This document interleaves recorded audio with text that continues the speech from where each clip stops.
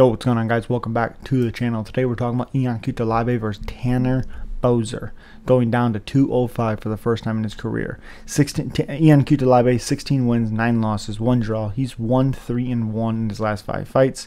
Had a draw against Dustin Jacoby, split draw.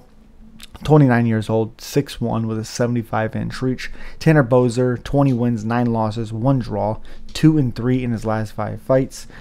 Basically a pick'em, which I don't get. 31 years old, 6'2", with a 75.5-inch reach, half-inch reach advantage for Boser, and 1 inch in height for Boser as well.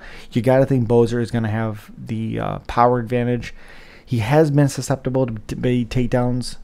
Susceptible to takedowns in his career. That's how he lost in his last one against Rodrigo Nascimento by split decision. But those were much bigger men. Maybe not necessarily Rodrigo Nascimento. He's not the biggest heavyweight, but like Ilir Latifi, he's a big boy. Andre Arlovski was a weird decision. Did defeat Ovin St. Preux, but he also grabbed the cage to literally get himself up. Cutelaba is not that big of a guy. He is crazy in that first round, and I think Tanner Boser flatlines Cutelaba and gets him out of the UFC finally. But I think Tanner Boser looks really good in his light heavyweight debut. As always, guys, subscribe to the channel. Let me know what you guys think. Comment, like, let's talk about it. Peace.